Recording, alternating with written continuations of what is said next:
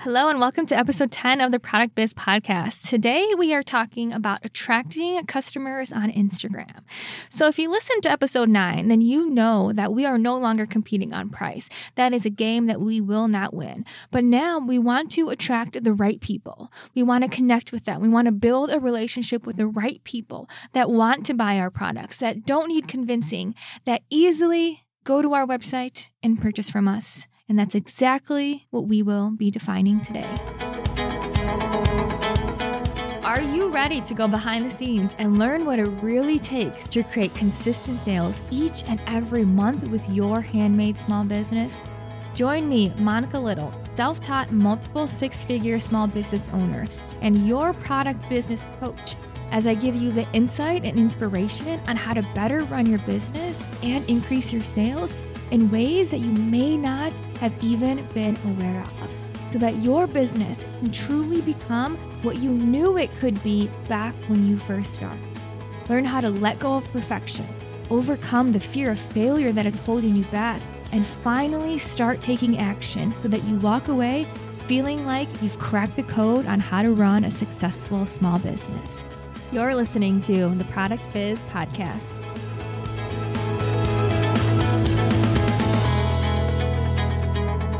So let me know if you can relate as we talk about Instagram.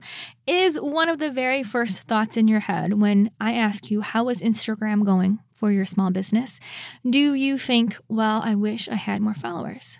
Or if only I had 500 followers, or if only I had 1,000 followers, then I'll be happy. Then I'll get more sales. That is something that I used to think too with all of the different businesses that I've ran. If only I could get more followers, then, I just need to reach that next level. Then things will start to work out. Then I'll get more sales.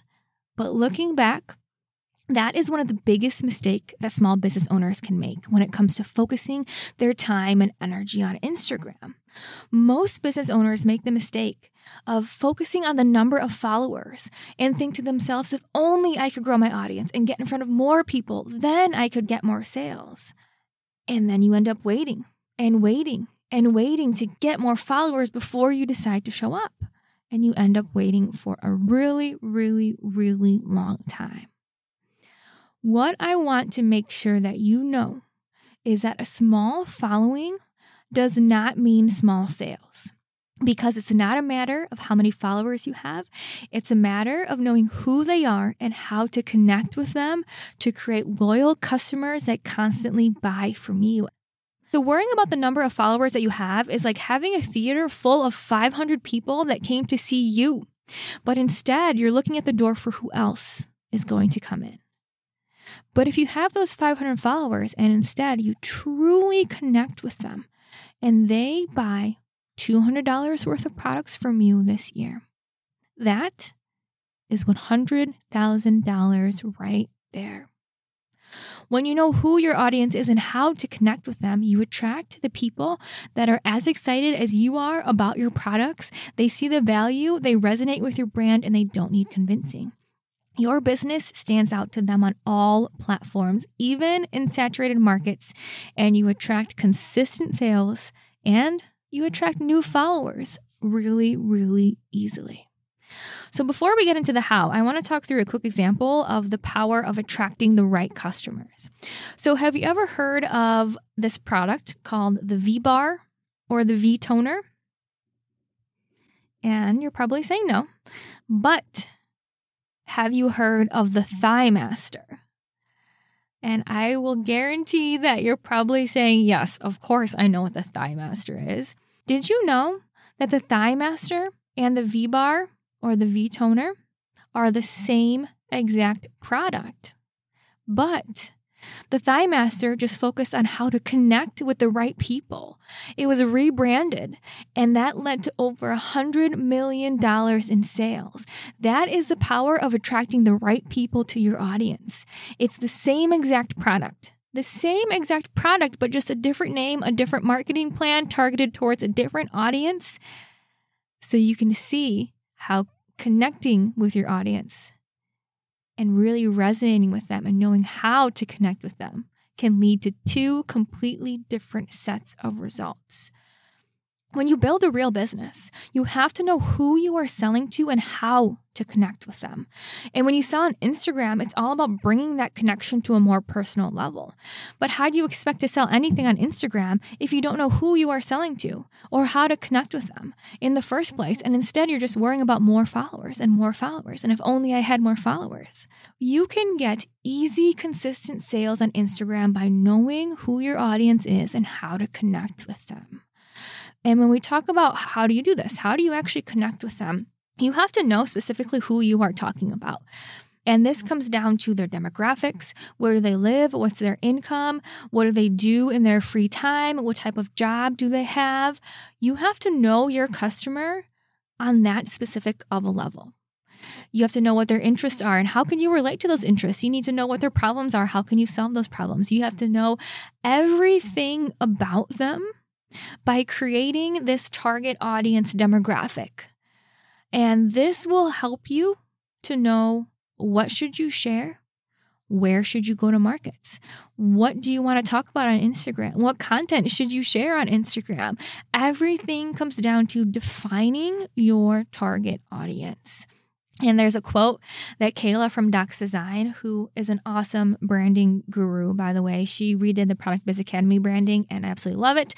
So while we're on the topic of target audience and branding and everything that comes into play, I have to mention this quote that she mentioned. There is riches in niches. So if you know what a niche is or a niche, however you decide to say it, a niche is a very specific segment of the market, of the population of people that you are targeting. So if you can niche down, if you can define who your audience is and what they like and what they do and how to talk to them and how to connect with them, if you can get so specific with your niche, well, that's where the quote, there's riches in niches, comes from.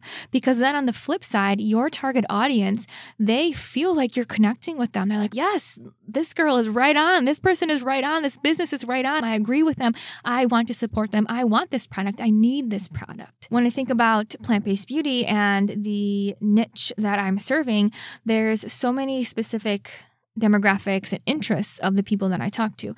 Most likely, these people also shop at Whole Foods. They buy organic produce because they know the importance of organic.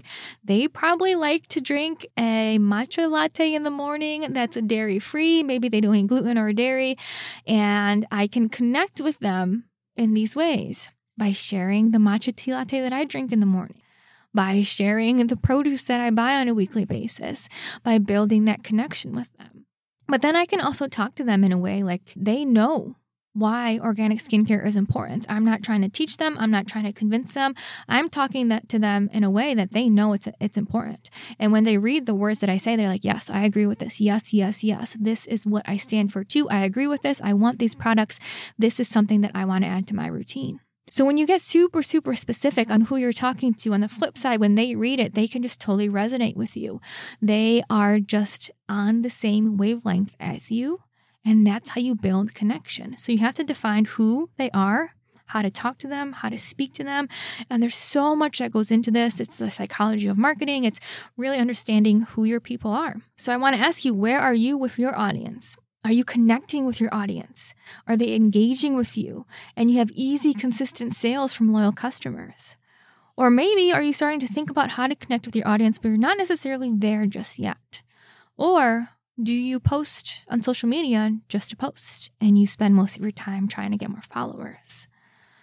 What will happen if you keep waiting 6 months, 12 months, waiting for more followers before you learn how to actually connect with your audience? Isn't it more important to connect with the people who do follow you instead of waiting for more people to join? Successful entrepreneurs think differently. They know that if they can connect with the people already in their circle, then they are one step closer to success. And then those people who they authentically connect with will share their products, and that leads to more followers. And your content will speak to them, and that will lead to more followers. And when you stop focusing on the followers and start focusing on serving your people, not only do your sales come, but your followers rise at the same time. So there's absolutely no reason that we should be focusing on followers at all. Followers does not matter, not the slightest bit. But I think most people use it as a crutch.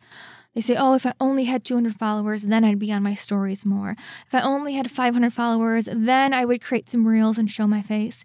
It's an excuse not to play the game. It's an excuse to stay where you are. It's an excuse to wait. And waiting leads to more waiting.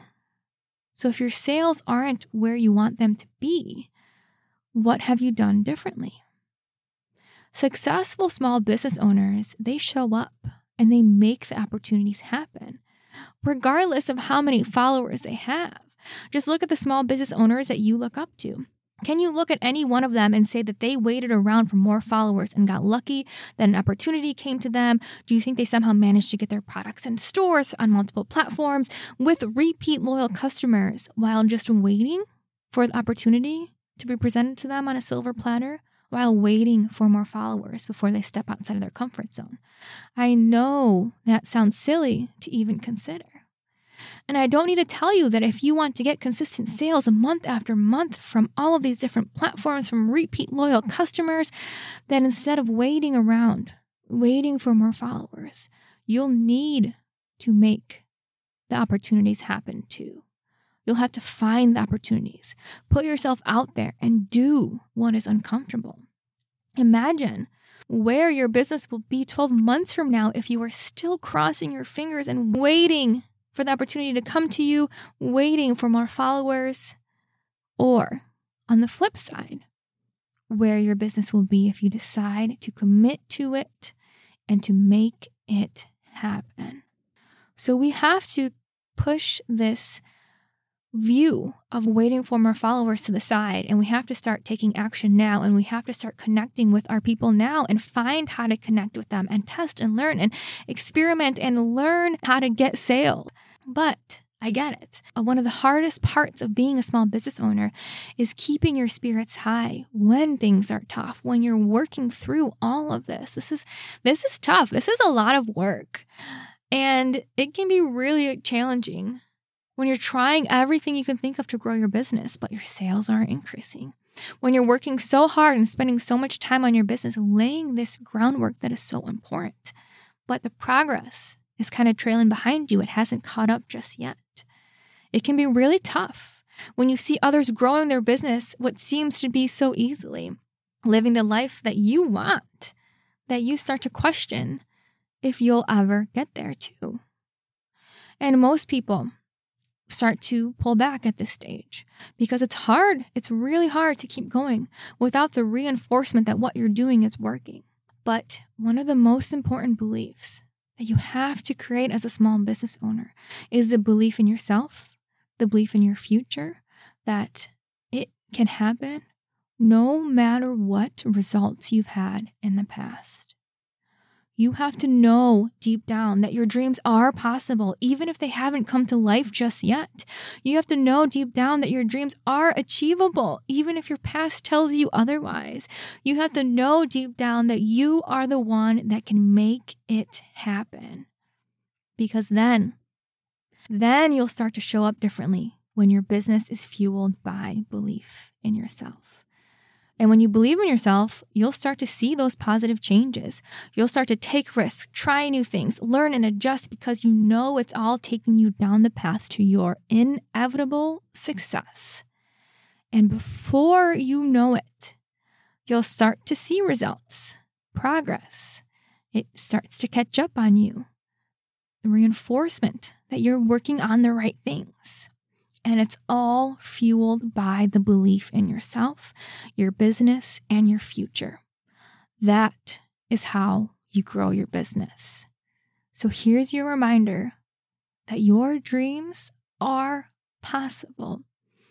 And take the time to lay this groundwork of defining your audience, defining your content, defining how you speak to them, how you connect to them, what interests you have in common, what you can bond over, how to sell to them. Spend the time to learn marketing.